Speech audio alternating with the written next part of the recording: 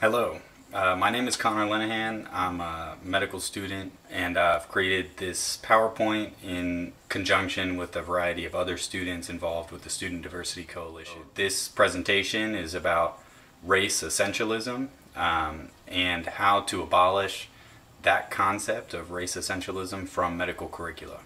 The goals of this presentation are an overview of race and genetics with brief examples, contextual statements on race and my current curriculum, and next steps to address racial inequities proposed by other students and scholars. You'll see in the top right corner some words in italics. That's where I'll be putting sources in that same format throughout the presentation. I also want to credit certain authors like Dorothy and Harriet Washington, whose books and presentations and other writings have covered much of this in much more exacting detail. A word on politics before we start. I'm aware that there's a strong political divide in the United States right now. It's also clear to me that some of the topics mentioned in this PowerPoint are often considered political points and as such are kept quiet or outright ignored for fear of potential controversy or retaliation. However, I would like to state that this presentation, by its very nature, is outside the realm of politics. It is directly related to social justice in its most basic sense, and intended to help in the education of hundreds of student doctors who have the responsibility to provide care to all members of our community. It is that responsibility that has prompted us to create this presentation and will keep us involved in doing the work of first doing no harm. So firstly, genetic information. When is genetic information useful? Genetic information is useful when it can provide individual specific data or inform statistical calculations. In the first example, we have a female patient who has either the BRCA1 or the BRCA2 gene, and that leads to an increased risk of developing breast cancer during their lifetime. Similarly, a genetically female patient with a single copy of the colorblindness gene has a 50% chance of passing the gene along to a genetically male child because it is carried on the X chromosome.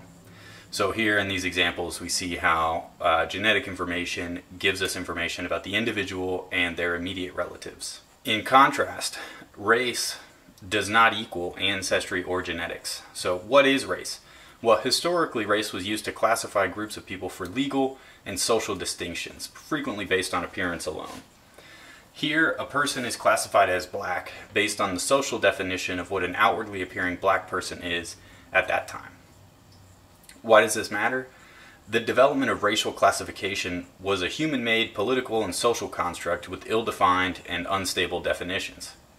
Race is a broad categorization scheme that was created without any biological or genetic relevance. However, utilization of the racial schema penetrated scientific study and became synonymous with ancestry and ethnicity. Now I'd like to walk through a quick example of the reality of genetics and race as it exists in the world and what we've been taught or implied during our time in medical school. So current teachings in medical school have race and genetics as kind of a Venn diagram. They're similar spheres of influence and they overlap. And that's why the argument is commonly made that while race might not be directly related to genetics, it is somehow related and may be used as a proxy. However, that's not true. As I've mentioned before, genetics gives you specific individual level data. Race was a social and political construct, and therefore by definition they're touching on different aspects of the political or the scientific fields. One would be biological science, one would be political science. So in reality, genetics is a circle that is completely separate from race. Now I also want to bring your attention to the third diagram, which then appropriately compares these two concepts with scale. So what that means is, again, with genetics, that's individual and family-specific data, or sort of immediate relatives in small population data. Race is a much larger construct. It affects all of society. All people exist within a perceived race. So that is something that affects millions of people. In comparison, genetics really can, by definition, only apply to a biological population, which is a very small population of genetically homogeneous individuals. When we finally look at the final comparison here, scaled down genetics may overlap or intersect with racial divisions, because by definition race is a much larger concept and genetics is a very specific concept. So you can have a genetic population that exists either entirely within a racial classification or entirely outside of, but more commonly what we'll see is that genetics overlaps with intersecting definitions of racial categories. And that is where problems begin to arise, and the assumption that all genetic categories will fit nicely into a racial category is false. So this brings me to look at regional genetic diversity. So researchers at the Human Genome have, and many other researchers throughout time, have shown that there's actually more genetic diversity within the African diaspora than there are between Africa and Europe, or between Africa and Asia, for example. Therefore, classifying all people of African descent under one term implies that they're a homogeneous or near homogeneous group, and that patient-specific genetic information can reliably be assumed for all patients under this category. However, we know that's not true. As I just stated, there's more genetic diversity within the continent of Africa than between the continents, either of Europe and Africa, or Asia and Africa, the Americas and Africa. So we know that it's not a homogeneous group, and as a result we can't assume patient-specific genetic information. To give another example of this dynamic, I'll look at the country of Guatemala, which I lived in for 2 years. Aside from being a beautiful country, it can serve as a good example of ancestral or ethnic groups and how that's distinct from race, especially as it's defined within the United States. This map shows the ethnic groups of Guatemala. There are over 20 Mayan indigenous groups with distinct heritage and ethnicity. There are many European descendants. There are also black populations on the Caribbean coast and on the border with Belize. There are Asian populations as well. As you can see, there's a variety of ethnic backgrounds in Guatemala. These groups in the United States would all be classified as Hispanic. However, there are white European descendants, there are indigenous Mayan and non-Mayan groups, and there are Afro-Caribbean descendants. Their race and ethnicity classification in the U.S., whether that be white Hispanic or non-white Hispanic, does not give any information on their ancestry or how a provider could use that information to direct care. Physician scientists agree. Dr. Chester Brown, who was recently named one of the most inspiring black scientists, shows in his research that genetics on the continent of Africa are not homogeneous. He says here in the abstract, "Our observations reveal a complex but distinct ancestral history and genomic architecture among Botswana, and suggest that disease mapping within similar southern African populations will require a deeper repository of genetic variation and allelic dependencies than presently exists." In class, when we discuss the pathophysiology of disease, students need to understand that race is not a biological risk factor, unlike age and sex. We need to emphasize that if there is a racial difference in development, progression, or prognosis of a disease, that the difference cannot be due to genetics. It is most likely due to social determinants of health, and as a result, our research funding and education should focus on understanding and improving those social determinants. If a disease is related to geographic ancestry, it should be discussed in the context of local populations, not race. So what does race tell us? Race is still important information to understand as a provider in the United States. It gives relevant social information that can be explored to understand the factors that may be leading to a patient's condition. The consistent discrimination and segregation in the United States has led to the development of structural risk factors that will delineate along racial lines.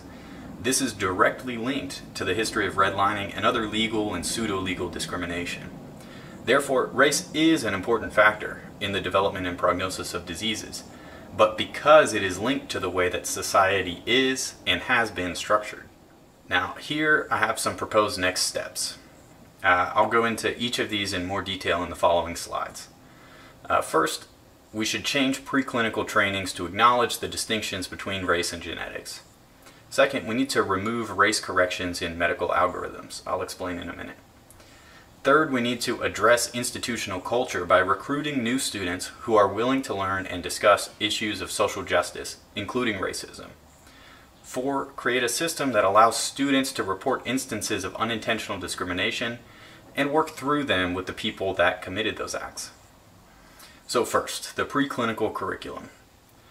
All current teaching professionals in medicine should first receive trainings on implicit bias and specific institutional biases, especially in relation to race, gender, ability, and weight.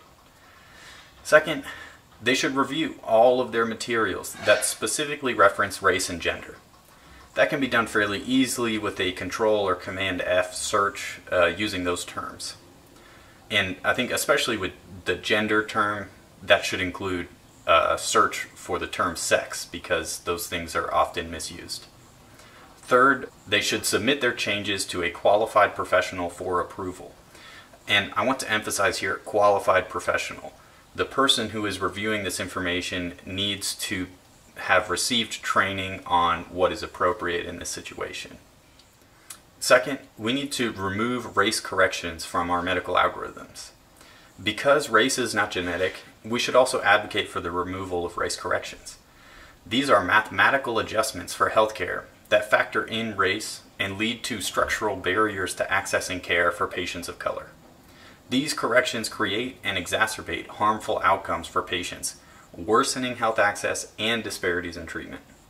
Physician groups should establish a task force to reassess the use of race in all clinical algorithms, building on work by the University of Washington and other institutions and practitioners who have researched and written about abolishing race corrections. Third, student interviews. All interested applicants should be able to express a general willingness to learn about the intersection of race, class, and privilege when they are interviewed for medical school. Applicants should already understand that race is a social construct and is not a biological risk factor for disease. 4, we should support current students. Because the average training environment lacks diversity, there must be a system to respond to instances of unintentional discrimination. We know that minority students are more likely to be discriminated against, and that the earlier in the career and the more often, the less likely that individual is to continue in their career. There needs to be a system in place to encourage students to report instances of abuse, such as microaggressions, and to allow administrators, attendings, and residents to learn from those reported instances. Creating a system in which students can understand how to respond to racism, sexism, or discrimination will help all students to support each other and improve our learning environment. Conclusions. Current medical curricula is reinforcing and exacerbating racial health inequities. The profession can adopt these 4 measures as steps toward a more anti-racist education. While data supports our assumption that these changes will induce a positive change in our training and in resultant patient outcomes, these suggestions are not intended to be the only action taken by a university for improvement in diversity and inclusion. Rather, these suggestions would best be implemented in conjunction with a variety of other measures to help in addressing intersectional minority identities. Thank you so much for listening. I hope that this was informative.